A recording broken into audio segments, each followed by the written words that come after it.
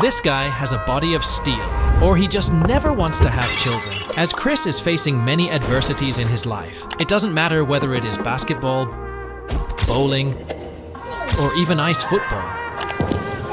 There's always something or someone trying to stop him. But despite this, he is always happy to spend time with his friends. And on top of that, Chris is doing a lot of scientific experiments in his free time. So remember that he is a trained professional, and you should never do this at home. Yo, oh my god, dude, that was so close.